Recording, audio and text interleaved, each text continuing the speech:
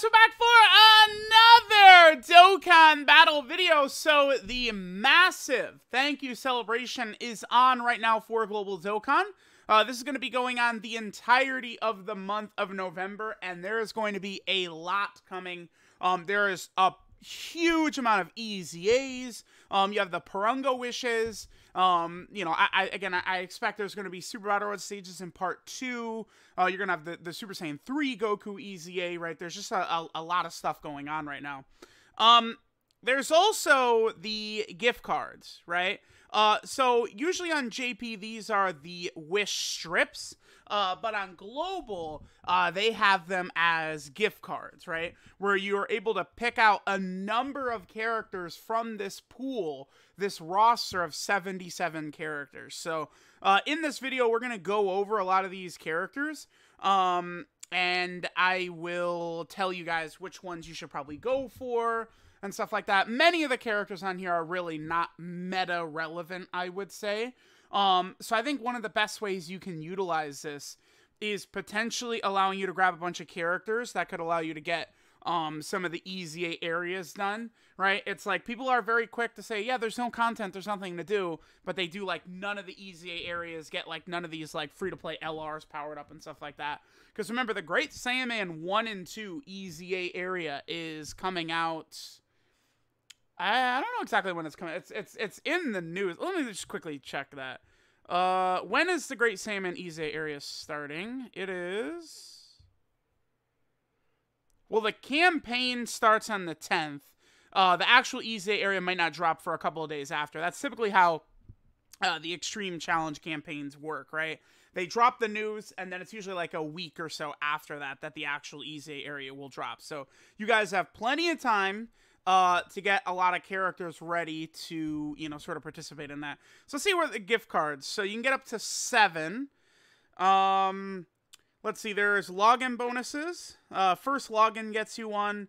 Another one is obtained by logging in, looks like on Thanksgiving, basically. Then you have 2 you can get from missions. Okay.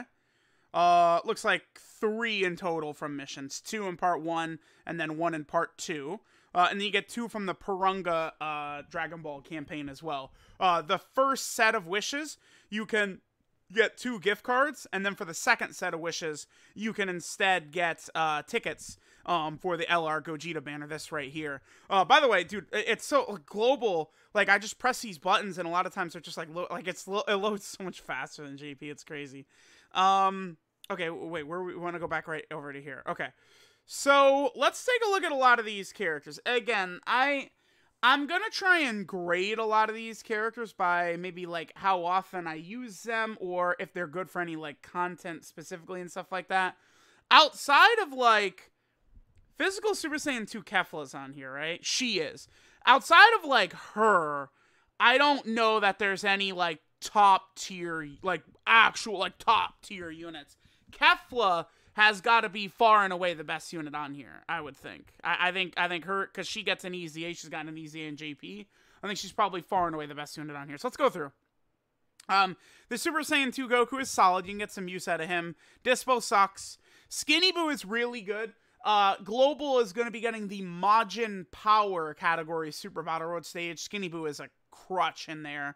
AGL Khalifa is solid, but Universe 6 and Peppy Gal's Rapid Growth, those teams are so overpowered now. Angel Cell is honestly not that impressive. But there is an Otherworld Warrior mission for the Legendary Vegeta event, which will be coming up to Global within the next couple of months. So Cell could be useful there. This Trunks is pretty much fodder. Ultimate Gohan fodder, your fodder. AGL Golden Frieza is just, you know, a defensive wall. You could get value out of him. This Goku sucks. This guy's pretty good on the Realm of Gods team. AGL Kid Buu sucks. This Super Saiyan 2 Vegeta has some minor value. This Super Saiyan 2 Goku is one of the EZA area units. So if we go ahead and take a look here, all right, let's go ahead and switch over. Here is the LR Great Saiyaman 1 and 2 sort of, you know, like Awakening EZA area. These are all the characters you can use to participate in the LR Great Saiyaman 1 and 2 EZA area. I think the unit is very good. Some of these teams, Defender of Justice movie heroes, I think that they're borderline like a must run. I think this unit is good, right? You do want to make sure you get your hands on them. And a lot of people complain about, not only is it hard to like get some of these characters because, you know, they're just like unfeatured in these banners, but then you also have to awaken them, which is not easy because the metal drop rates for these guys are not great, and then you have to easy A them as well. But like now, like, is the perfect time to get some of this shit done, you know, preparing for this Great Saiyaman 1 and 2 easy A right here. That AGL Goku is this one right here, who's pretty good. He's a well, I mean, he's aging, but he's like a solid-ish unit, kinda. AGL Kaioken Goku is another one of the characters on that list, as is this Super Saiyan Goku.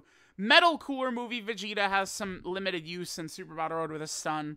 Tech 16 have very minor use.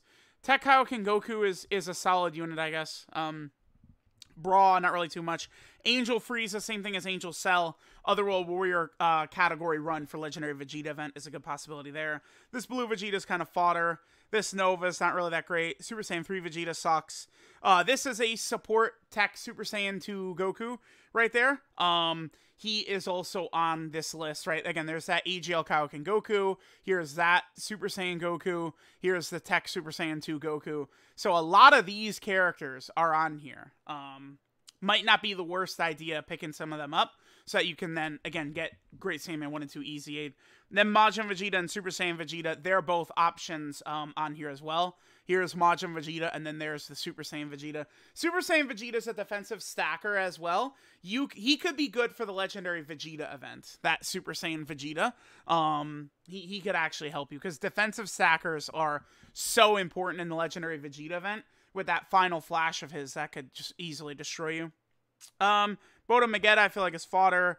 GT Cell, fodder. Int Ribrianne is still good for the Peppy Gal team. Int Zamasu is basically fodder. Int Mai's got some use in Super Battle Road. Int 13 sucks, but you could use him for the new Easy area on JP for the, Androids 13, 14, and 15. Metal Cooler pretty much sucks. This 18's not really too impressive. This Gohan's not really too impressive, but he is one of the units on here that you could use, but he's in, so you probably don't want to use him, right? You have this Golden Frieza, who's a target Goku support. He's okay. This Cell's okay. This Trunks and Gohan are pretty bad. They are characters you could use for this Easy area, but again, they're ints. You probably don't want to go for them.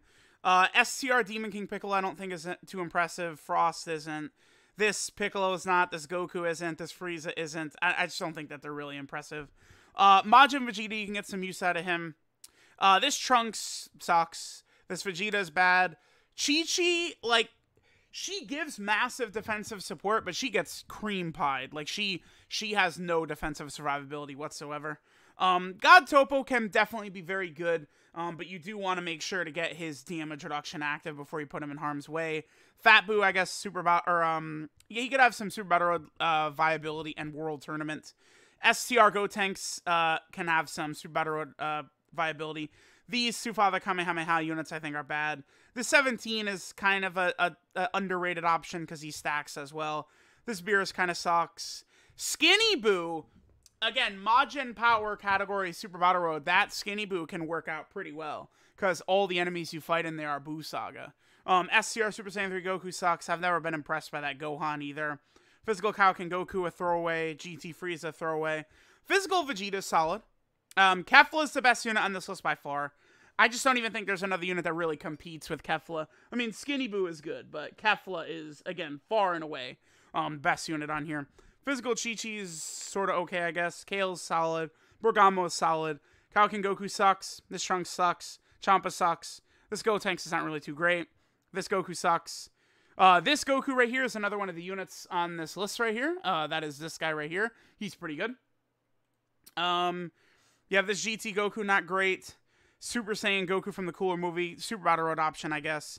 Ultimate Gohan, not great. And then Fat Boo and Piccolo, both of whom are on here and are pretty good options. Fat Boo is pretty good. And then Piccolo is kind of decent as well. So, I would say, I mean, Kefla is, again, far and away the best unit on here. When she gets her Easy 8, her sub Easy 8, she is very powerful. Many of these units, it just give you no value right now, though.